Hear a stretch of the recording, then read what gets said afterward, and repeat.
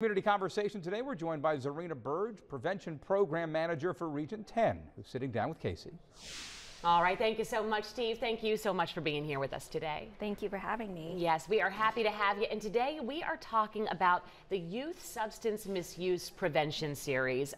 First of all, tell us why you all are holding this series. So nationally, we are seeing an increase in youth substance use.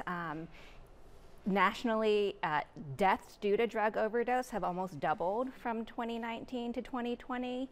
Here locally, we're hearing anecdotal reports that youth substance use is a big concern right now. So we have been getting a lot of requests from our community partners for presentations and trainings just to educate people about what the products are, what they can do, and just increase their awareness. Yeah, so there's a big need for this right now.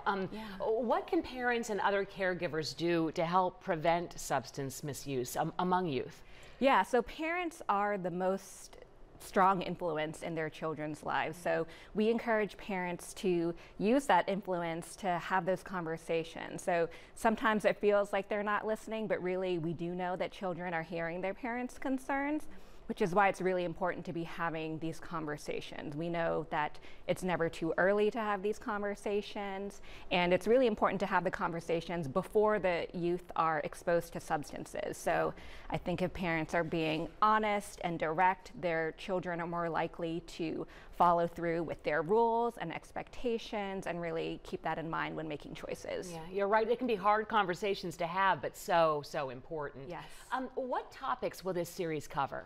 So we have 3 dates coming up. On March 22nd, we're going to be covering vaping. On April 19th, we'll be talking about cannabis and marijuana products. And on May 17th, alcohol. And we'll have some partners from UVA and the Gordy Center joining us as well. That's great. And tell us, how can people register if they're interested? They can go to region10.org/events to find the events and register. They are free, they're virtual, so we encourage anyone who is interested and wants to have these conversations to sign up and hope they can join us. Awesome, really good stuff. Anything else you want to add that you think people should know before we go? No, I think that's it. If you want to join us, we're happy to have you. Please spread the word, because I know anyone who works with young people could use this information. Most definitely. Thank you so much for being here with us today. Thank you. Yep, we'll have you back soon. And Steve, back to you.